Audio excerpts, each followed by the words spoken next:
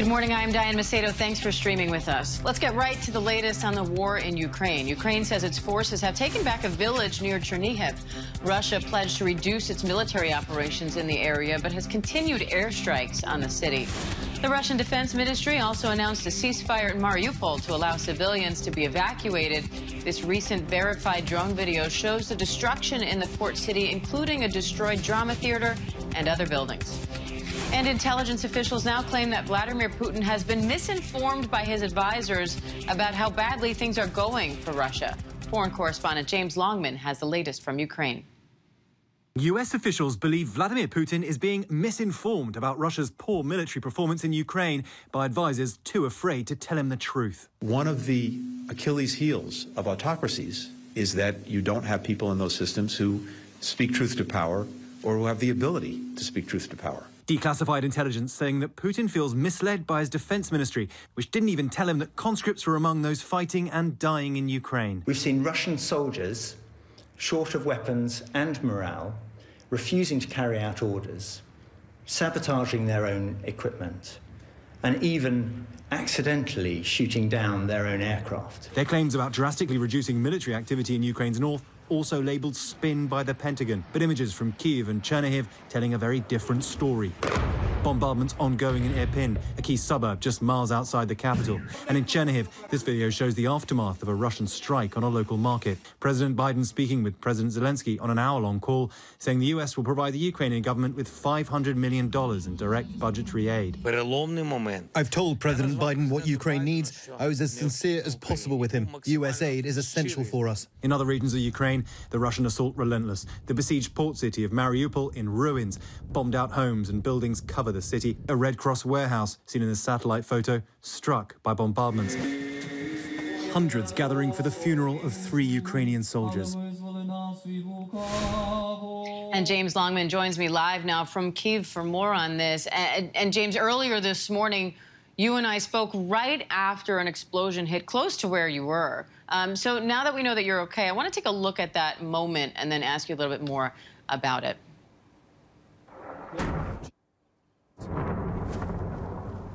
And James, we're still waiting on official confirmation of what exactly that was, but what are you learning about it at this point? Well, Diane, we just went to try and have a look. We drove down, it's something like 8 kilometers away, driving from where we are here. As the crow flies, it's actually a lot closer than that, and that's why we just we heard such an extraordinary explosion where we're standing here. It's very difficult to see any real impact, and the thing that really strikes you when you go down there is people just getting on with their lives. They haven't even closed the roads. People are just kind of driving down the main highway there. It's just alongside the river. I mean, we saw huge plumes of smoke coming up into the air, but very quickly they dispersed, and now people in that part of the city are just getting on with their lives. It just shows you that kind of getting on with life is a form of resistance here.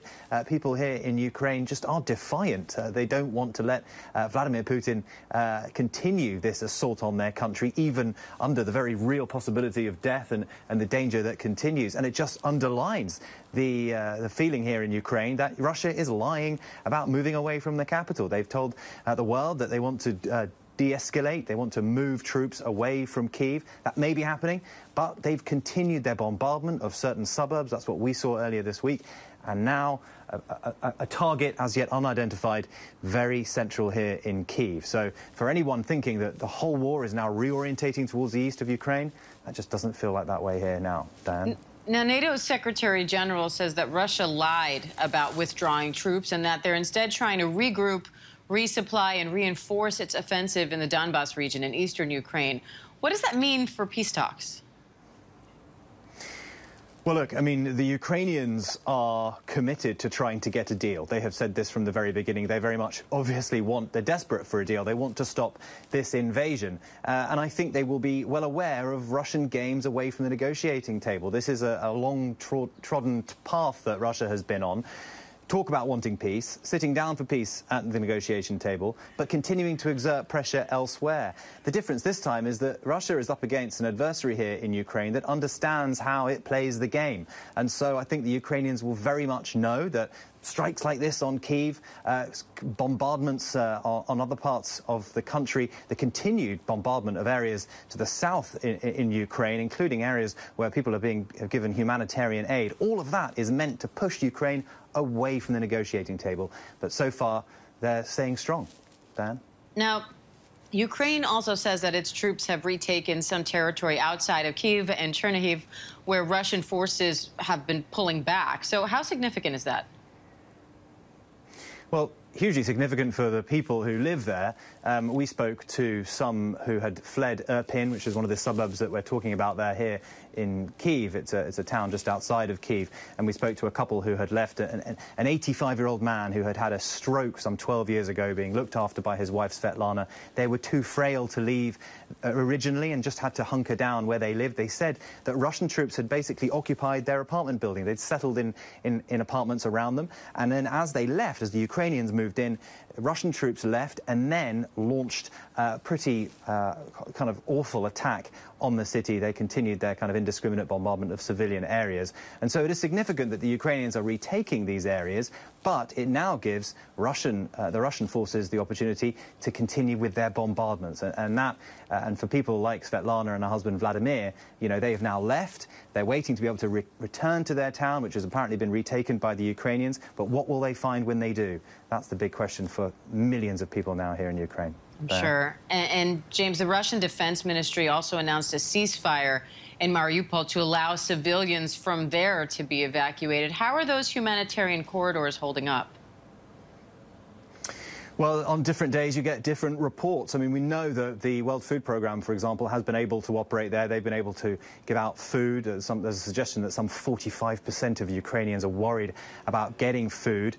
But the kind of exit of civilians from Mariupol is also a political move on the Russians' part. They want to empty the city of as many civilians as possible who don't want the Russians to occupy that city. So I think you have to see this as, yes, it's an effort to get people to safety, but also from the Russian point of view, they see Mariupol as Russian. So people can leave and they can perhaps maybe in the future they plan on repopulating it with Russian speakers, making it a Russian city, because whilst we're talking about you know, Russia withdrawing from certain parts of Ukraine, Mariupol, that city is very much in their sights as a place they want to keep. It's part of the greater Donbass region and they see it as Russian. They want to keep it also for a strategic reason, because it forms a land bridge, if you like, from the Donbass towards the Crimea. So Mariupol has been in the crosshairs for very distinct reasons. Diane? Right. James Longman in Kyiv, Ukraine for us. Stay safe, James. Thank you. And let's bring in ABC News political director Rick Klein for more on all of this. Rick, the Kremlin is responding to reports that Vladimir Putin is being misinformed by saying that the U.S. just doesn't understand Putin or how decisions are made in Moscow, and that could lead to, quote, erroneous decisions of the United States. What do you make of that response, and why is the U.S. declassifying this intelligence about Vladimir Putin's advisors misinforming him now? Diane, I think what we're seeing here is the American administration try to play a game, a different type of warfare, a 21st century version of it, which includes information warfare, sometimes trying to get in your opponent's head. We saw this early on with the unprecedented declassification of information that was meant to call out Putin's intentions when he was publicly saying he had no intention of invading. The U.S. side was putting all this information out in a way that we've never done before. And now it has the hallmarks of a strategy of trying to rattle Putin a bit, and also people around Putin. We've seen the president just last week say that Putin can no longer remain in power, but there's been an undercurrent to all of this, almost encouraging that Russians to take it upon themselves to do something about their form of government. And they're not outright calling for an overthrow, but it's enough to maybe make people in Putin's inner circle concerned, and again, just get under the skin of a Russian leader who, as the Russians point out, we don't really understand all that well. Now, President Biden pledged another $500 million in direct aid to Ukraine. Where will that money go, and what effect could it have? Yeah, this is interesting, Diane, because this is direct budgetary aid, which is as close to just writing a check as a country can get. It's leaving it to the Ukrainians to spend at their discretion to try to prop up their economy, provide vital services throughout. This is different than the $1 billion plus that the president just recently announced in humanitarian aid and assistance, and also the U.S. plans to admit some 100,000 Ukrainian refugees. This is recognizing that the Ukrainians are in for a long haul, and sometimes the best thing you can do is just send cash. Let the Ukrainians figure out how to do this and how best to support their own internal services at a time of utter crisis and so much suffering in their country. And the president's also considering a plan that would ease gas prices here in the U.S. What can we expect from that? Yeah, we just got word, Diane, the White House confirming that the plan is to start releasing oil from the Strategic Petroleum Reserve at 1 million barrels a day for the next 6 months. It is a larger supply than has ever been released from the United States on that kind of a timetable. The idea is twofold. One is to obviously increase supplies and ease gas prices. The hope is that it starts to push those down a bit. It also, as they're sold, allows the U.S. to then purchase replenishments at a later time through the Energy Department. The other prong to what we're hearing from the White House today is increasing the pressure on companies to produce energy at places that they have federal leases. We've heard a lot from the president on this recently. He is asking Congress to start charging companies essentially a tax, a fee on unused leases to try to spur additional development that, according to the White House, will take probably the better part of the year to get underway. So this is the most aggressive actual action we've seen, but of course it does come with a price. The Strategic Petroleum Reserve is at something of a 20-year supply low right now. It is meant for true emergencies. If there was a real disruption in the supply chain, it's not meant to ease day-to-day gas prices, but the president is recognizing this as a national security crisis at the moment. All right, our political director, Rick Klein, thank you. Thanks, Diane. Coming up, Chris Rock has made his first public comments after Will Smith slapped him during the Oscars on Sunday. What he's saying about that moment when we come back.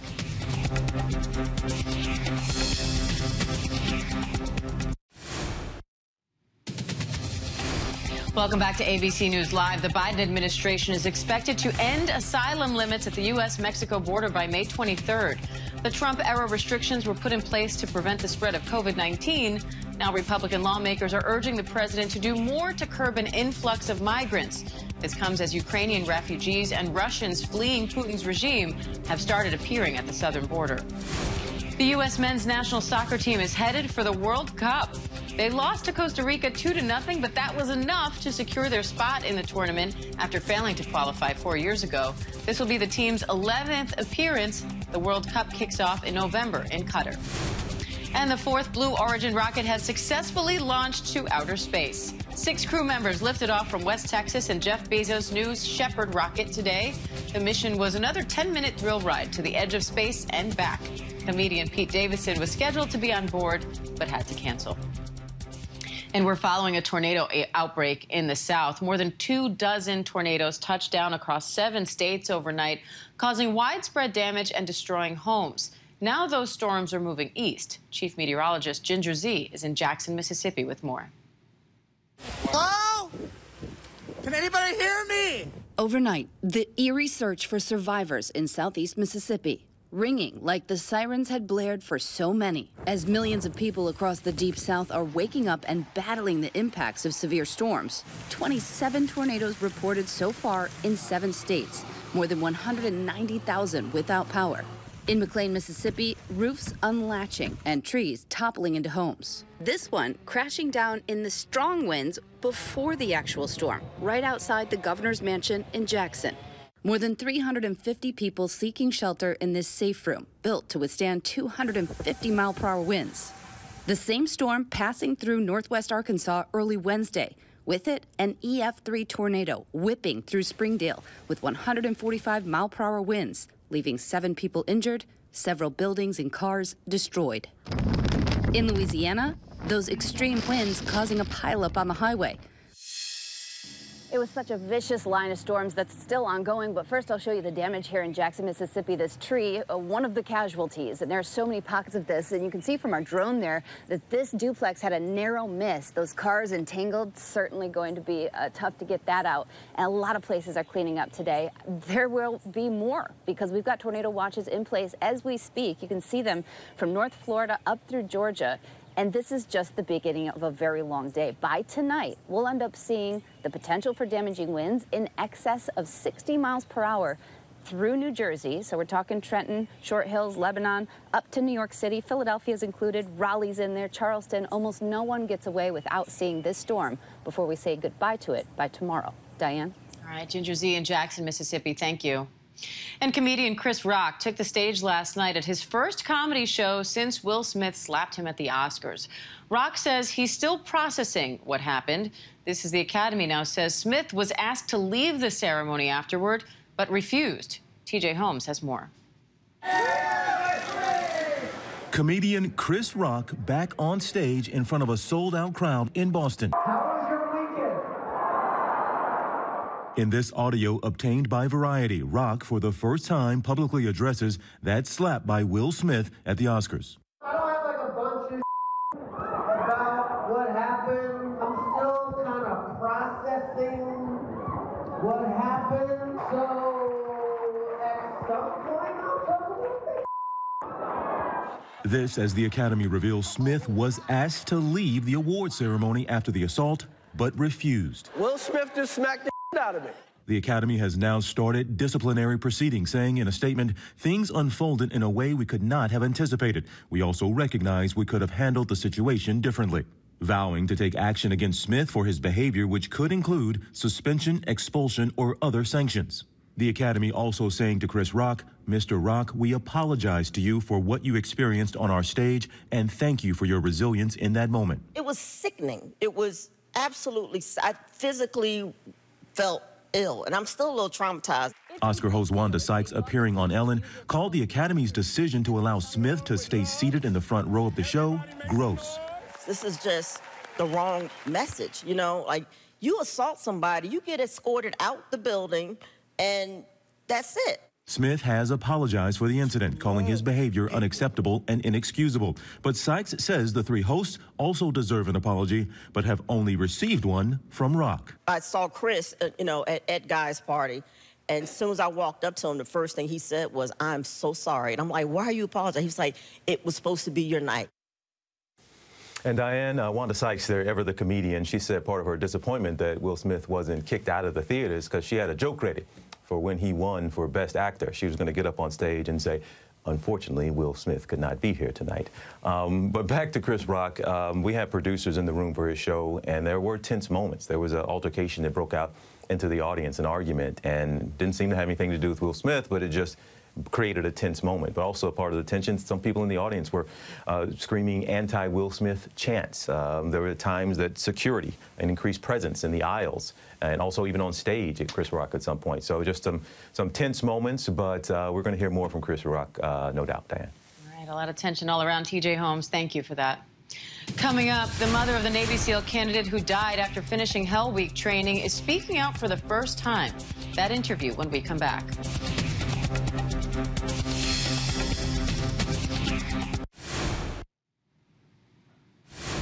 Welcome back. The mother of a Navy SEAL candidate who died in February after Hell Week training is speaking out for the first time in an exclusive interview. Regina Mullins says something sounded wrong when she called her son before he died. Our Amy Robach sat down with her. And I wake up every night thinking of him, thinking of how he died, probably not breathing. Nearly 2 months after the unexplained death of Navy SEAL candidate Kyle Mullen, his mother Regina is breaking her silence, saying she wants to prevent another family from experiencing the same tragedy. What made Kyle want to be a Navy SEAL? He wanted to be the best of the best, and he really wanted to do it to help save people. The 24-year-old former football player from New Jersey had just completed Hell Week. A grueling 5.5 sleepless days of underwater and tactical training designed to push SEAL candidates to their physical and mental limits. Get in the mud! Those who drop out during Hell Week or ring the bell have to wait 2 years to try again. Kyle made it through. He sent me a text, Hell Week secured. I saw it, and I call him, and he says, I did it, Mom. And he was so happy, and I heard him out of breath, and I said, Kyle, are you okay? Are you hurt? Are you in a hospital? And he just responded, don't worry, Mom. I'm good. I love you. And he hung up. And then I texted him immediately, you don't sound good. And I never heard from him again. The last words he said were, I love you, Mom. I love you, Mom. But you knew as a mom and as a nurse that he didn't sound good? It was just his breathing. It was difficult for him to form the words with the airflow. It sounded labored. He couldn't breathe properly. So how did you find out that he had died? Saturday morning, around 8-something, there was a knock on my door, and I saw people in white suits at my door. And I opened the window. I said, is he in the hospital? They said, no, ma'am. They said, can we come in? And I let them in, and I said, he's not coming home, is he? And they said, no, ma'am, he's not coming home. At the time, the Navy released a statement saying Mullen and another sailor had reported symptoms and were taken to the hospital. The other sailor recovered. Mullen's death is now under investigation, and no official cause of death has been released. Regina believes her son was abandoned right when he was most in need. I'm told that the medical team was let go at 12 noon, and someone was on call, and they didn't answer. Have you gotten any real explanation from any official about what happened to Kyle? No, I don't have any autopsy results. They're investigating it. And they say, that's all they say. You've got to be frustrated. Mm-hmm. But as a nurse, what do you believe happened to your son? I believe they laid him flat, and he had SIPE, and he most likely couldn't breathe, and he probably suffocated from his own bodily fluids. SIPE stands for swimming-induced pulmonary edema, fluid buildup in the lungs without choking on water. The majority of cases clear up within 48 hours, but in rare cases can be deadly. Regina says Kyle had been treated for SIPE during training in January. During Hell Week, NCIS investigators told her Kyle was treated with oxygen twice, including on the day he died. And even during the process, my son was telling me it's discouraged to say, I need to go to the medical. He said they wouldn't let him go to medical unless you quit and ring the bell. Kyle didn't want to ring the bell? No, no, he would rather die trying. But this case, he didn't die trying. He got through it and he completed it, and there was no medical. There was no medical support there for him, or he'd be alive today. I do believe that. We've heard it many times, no one left behind. And I think, unfortunately, Kyle was left behind in this situation. Regina says when she flew out to California after her son's death, a commander told her Kyle had twice been offered medical treatment, but he refused. At that point, I said, he doesn't know what day of the week it is. He hasn't slept in 5 days. How can he make that determination? And I said to him, where was your medical team? Where were they? What did he say? I don't really get an answer. The Naval Special Warfare Command told ABC News in a statement that all candidates receive head-to-toe medical evaluations, including a full set of core vitals, a minimum of once a day, and as required throughout the week, as well as upon conclusion of the assessment event. What does the Navy need to do to prevent this from happening again?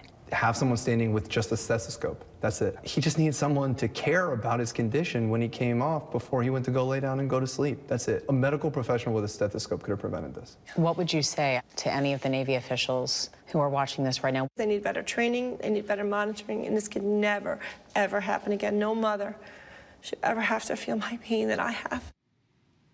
Our thanks to Amy Robach for that report. I'm Diane Macedo. Our thanks to you for joining us. And stay with us as ABC News Live continues with news, context, and analysis right after this.